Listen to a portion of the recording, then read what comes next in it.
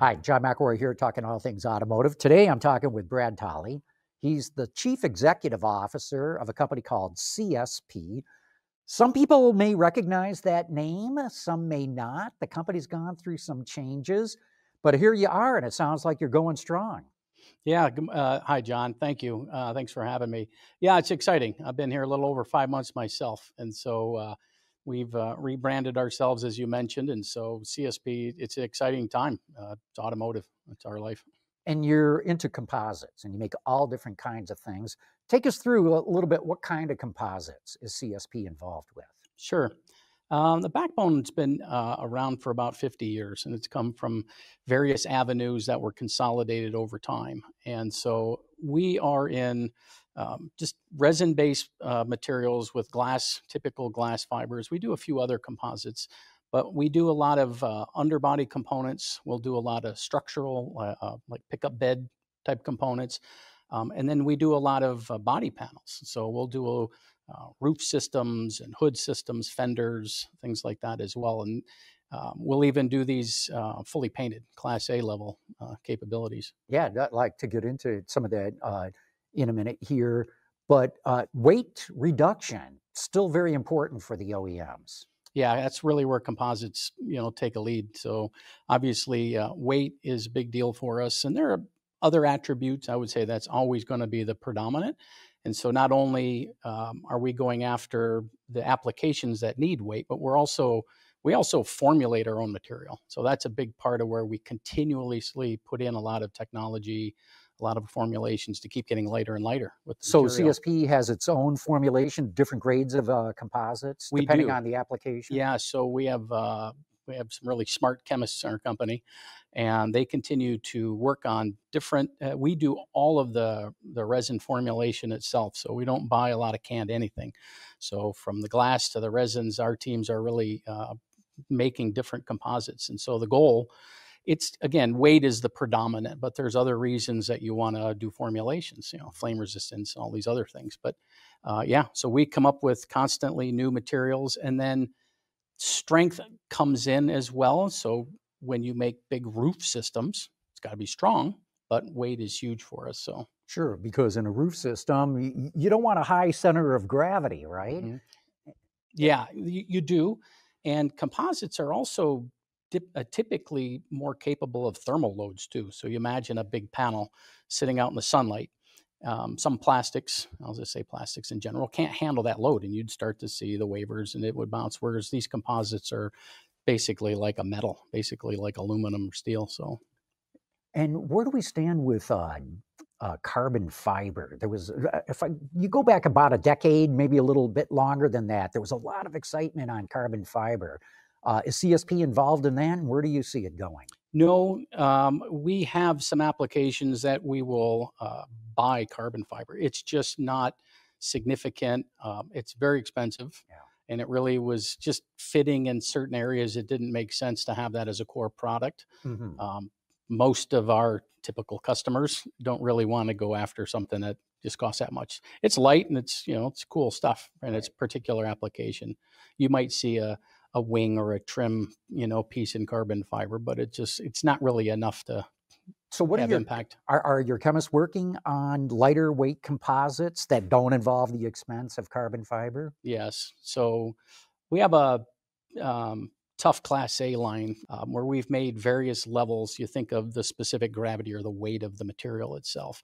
And so over time, they continue to come up with new materials getting lighter and lighter. And I am not a chemist, so I'm ME by background, so I'm often on my own here. But you have the inner materials and you have the glass materials and you have resin. And so they'll do combinations to get it lighter and lighter and lighter. Mm-hmm. And we've just come out with a material that we're about ready to go into production on. That's actually, we call it our float material. Specific gravity less than 1, it will literally float.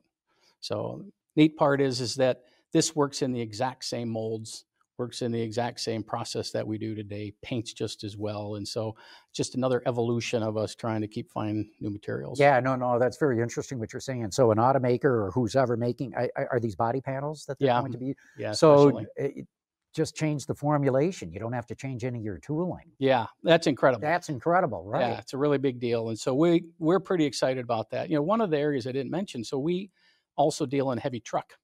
And so we looked at 2 case points just to give you a background on it. We looked at a truck where we make hood roof systems and then the big sleeper cabs. Yeah. And against our own material, we can take 120 pounds roughly out of those 2 materials, which sounds amazing. I mean, it is a big deal. That's more than amazing. That's stunning. That's a lot of weight. Yeah. And you think of your fuel haulers and things like that, where that's actually more fuel that you can add. And that, so not every truck cubes out or has weight issues, but when it comes to selling more material like that, that's more value. So things like that are kind of neat. We have a car where we have a lot of content on today, and just again, matching our own material. It's about 24 panels that we do. And that's just roughly about 53-pound reduction, which would be pretty significant. You know, in this industry, they fight over every gram. So to say that you can pull more than 50 pounds out I'm super surprised. Yeah, so we're pretty excited. And, you know, you have to go through all your trials, make sure that it runs through all the tool life and the machine life and, you know, all the manufacturing studies that you have to do. The product itself is fantastic. We believe it's produced the exact same way. So we're making it now in greater and greater volumes just to do that final validation. Very interesting. Do you think we might move to see more vehicles with plastic bodies then? You know, I've always, in my last company, we were a lightweighting company, and I believe is true for our industry, is that we're always going to be a mixed material industry. There's just no way that one's going to take over and do everything. And so I do see that.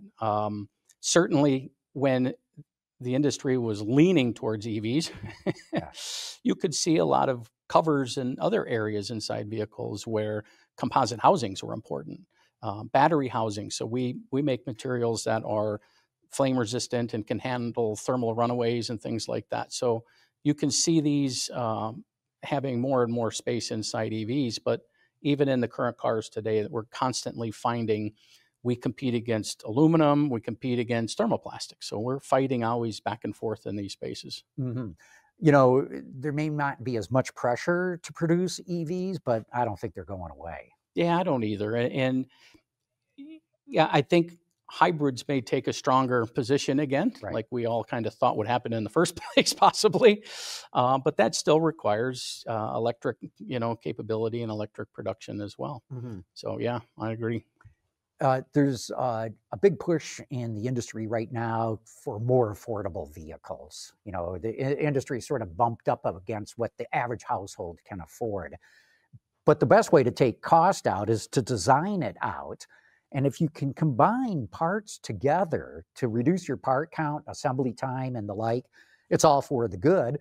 Composites lend themselves to parts consolidation. Is this something that your customers are talking to you about? It is. So we're getting a lot of discussions on mid-cycle enhancements and next gens where a lot more modularity, I think, is going to play a key role. And then, again, as you had mentioned, these things, the lighter, the better. A lot of these panels are high up panels.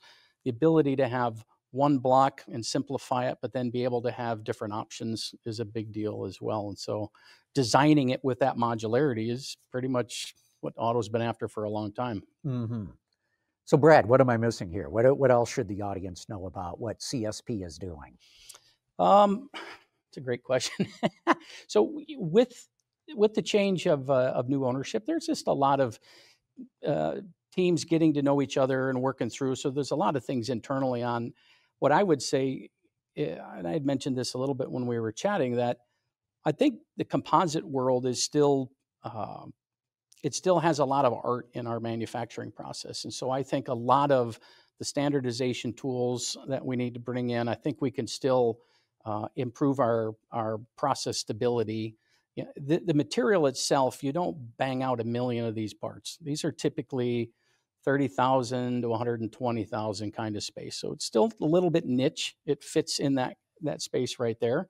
You know, so for us, it's just getting better and better at the process of making those parts without waste. And I still think there's a lot of room in this space for that. Right. You know, you say it's a little bit niche, but Unless you're talking about super high volume products, Ford F-150, Toyota Camry and the like, most of the market fits within the numbers that you were talking about there. I think we got lucky in that space because honestly, the platforms have now, to your point, they've divvied themselves up to much smaller than what we would have ever seen in the past.